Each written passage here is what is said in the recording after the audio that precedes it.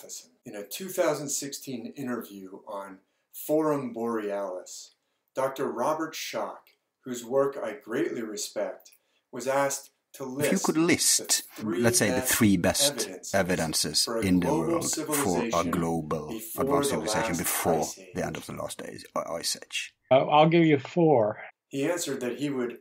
actually give 4 best evidences.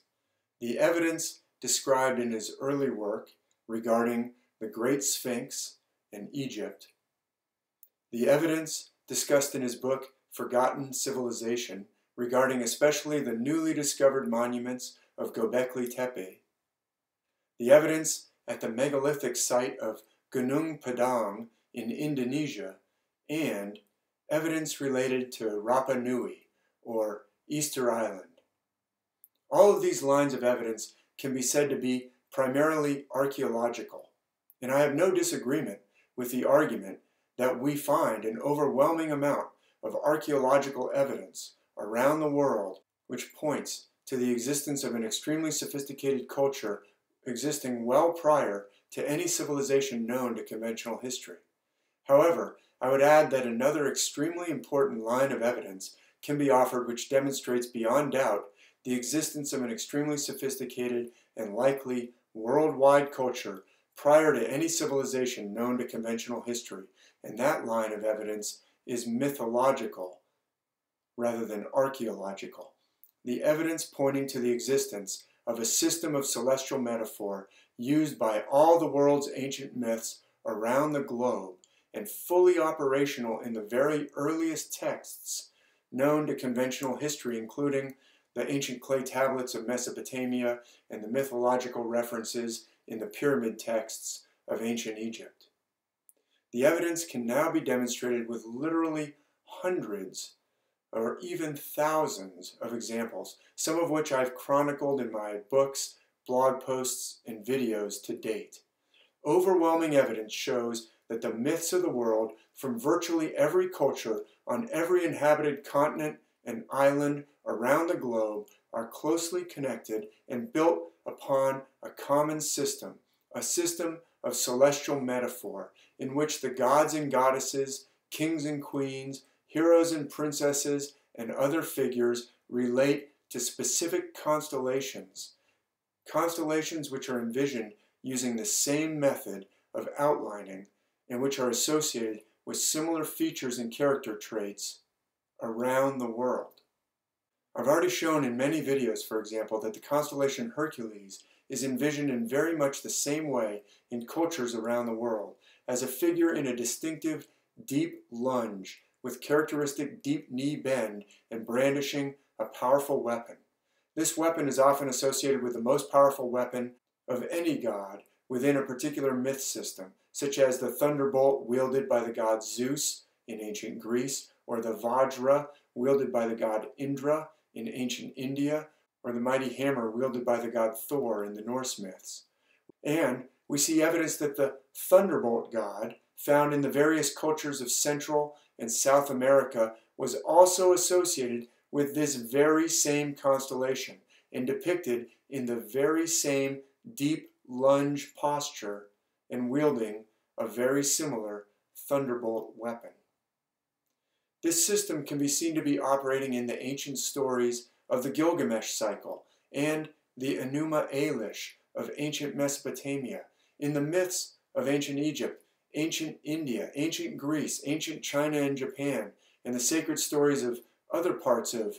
Asia, other parts of Europe, the continents of Australia and Africa and the Americas, and the cultures of the Pacific. An absolutely astonishing situation, one that is basically impossible to explain within the conventional historical paradigm, but which would be understandable in light of the existence of some kind of global civilization thousands of years prior to any of the earliest civilizations known to the conventional model. The evidence that can be presented to demonstrate that the figures of ancient myth are directly related to the constellations of the heavens is sufficient to make this argument absolutely beyond doubt. Here, for example, is one of the clearest illustrations of the concept using an amazing example of ancient artwork from ancient Greece on the name vase, what's known as the name vase of the Pan painter. Artwork showing the goddess Artemis in the act of slaying the unfortunate young prince Actaeon. As I've demonstrated in many previous videos, this scene can be shown to be based on the constellations Sagittarius and Scorpio. And there are many clues in ancient texts which indicate that the goddess Artemis in ancient myth is closely associated with the constellation Sagittarius and with certain characteristics associated with Sagittarius.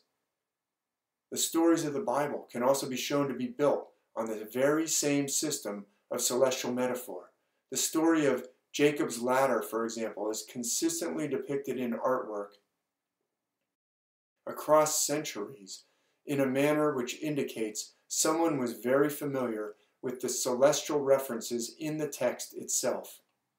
In the text of Genesis chapter 28, Jacob is on the way from Beersheba to Haran, and he makes camp for the night, taking the stones for his pillows, and lies down to sleep and dreams, and beholds a ladder set upon the earth with its top reaching to heaven, and he beholds angels ascending and descending on it.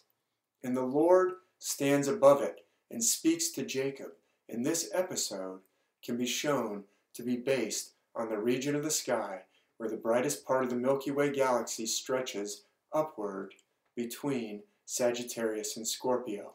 on past Ophiuchus, towards the constellation Hercules, and the two great winged figures of the Milky Way, the constellations Cygnus the swan and Aquila the eagle, can be seen in this region ascending and descending upon that heavenly ladder.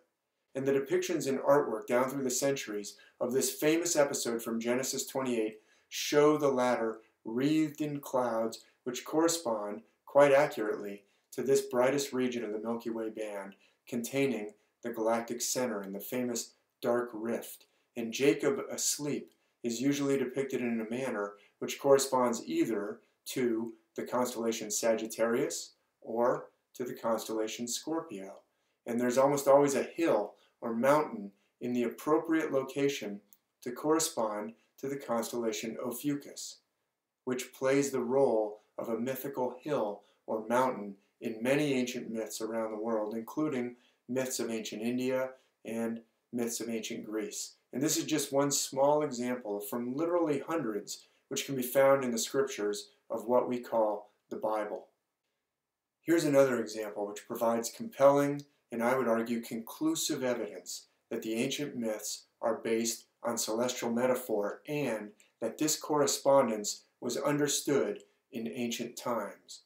This is a depiction of the hero Odysseus about to begin slaying the suitors who've been freebooting in his home while he was away,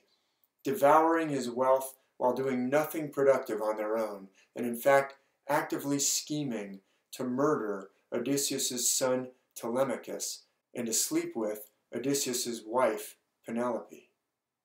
When you see a figure holding a bow at this angle, as opposed to up here like this, which is characteristic of the way the constellation Orion holds a bow, when you see a figure holding a bow at this angle, that angle of holding the bow is very suggestive of the constellation Sagittarius in the heavens, which also holds a bow at this particular height and angle, just as we saw in the artwork on the name vase of the Pan painter depicting Artemis in the act of slaying Actaeon. So, in this particular piece of ancient artwork, Odysseus is depicted in a position that corresponds to Sagittarius, and the suitors that he is slaying are depicted in a manner which corresponds to the adjacent constellations of the zodiac, as I explained in my 2016 book, Star Myths of the World, Volume 2, Myths of Ancient Greece. This suitor right here is easily identified as corresponding to the constellation Scorpio, just as Actaeon in the previous artwork corresponds to Scorpio. we see the same angle of the body that we saw in the depiction of Actaeon, corresponding to the angle of Scorpio relative to Sagittarius in the night sky. This suitor, reclining on a couch and reaching out an arm to tell Odysseus not to shoot him, corresponds to the constellation Virgo, which has the distinctive feature of appearing to be reclining in the heavens and of having one distinctive outstretched arm marked by the star Vindemiatrix, which figures prominently in many ancient myths from around the world and in ancient artwork. And who's this figure? In between the suitor representing Virgo and the suitor representing Scorpio, this figure crouching down here and hiding behind a table, which he's picked up as a sort of shield against the bow and arrows of Odysseus. That figure corresponds to the zodiac constellation between Virgo and Scorpio in the heavens, the constellation Libra, which can be envisioned as a small table and in fact is depicted as a small table in other artwork based on this very same region of the heavens, such as this artwork depicting the famous haircut given to Samson by Delilah in the book of Judges in the Bible. In this ancient artwork showing Odysseus about to slay the suitors, the ancient artist has even included a beautiful design corresponding to the column of the Milky Way, which rises between Sagittarius and Scorpio in the heavens, or between Odysseus, who corresponds to Sagittarius in this artwork, and the suitors corresponding to Scorpio, Libra, and Virgo. In other words, this design is in the proper location to represent the brightest part of the Milky Way band in the heavens. These are just a few examples, but they are extremely compelling examples. I provided hundreds and hundreds of other examples in my other writing and videos and blog posts.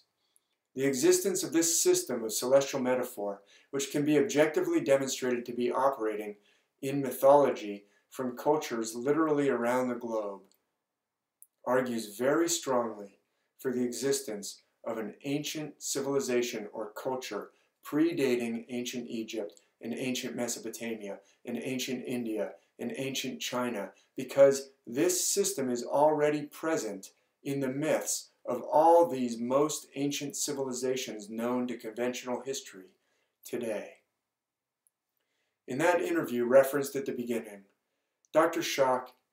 mentions mythology as evidence for an ancient civilization. And Dr. Schock also explains why it is so important to us to recognize the truth about our ancient history, because if this ancient civilization was destroyed by some cataclysm or catastrophe, which it appears that it was, then this has tremendous implications for us today. And we want to learn as much as we can about what happened,